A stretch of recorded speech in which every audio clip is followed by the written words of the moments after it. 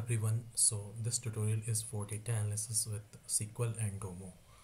So first I will introduce myself as a trainer. So my name is Sonu Kumar and I have completed BTech from Rajasthan Technical University with CSE branch, and I have 6+ year of work experience, and currently I am working as a senior data analyst, and I have skill sets like data engineer and analyst, and I have worked on various tools and technology like SQL Server, Snowflake, Redshift, MySQL, Power BI, Domo, SSRS, SSIS, and recently I started to work on Python.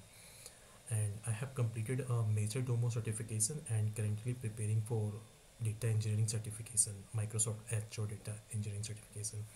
And as an achievement, so I got best performer in data at FAI Software Services.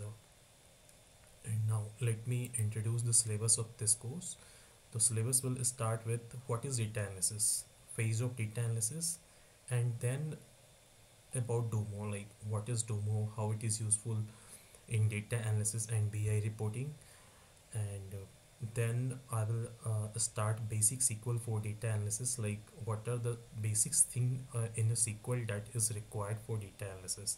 Then after that, this entire course will be mostly for actually the I will have focus on Domo only after completing this basic SQL part.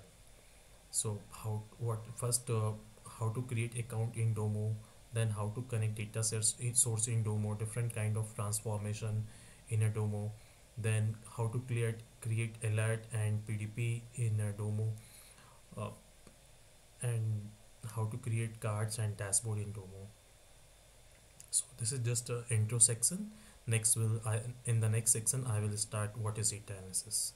Thank you.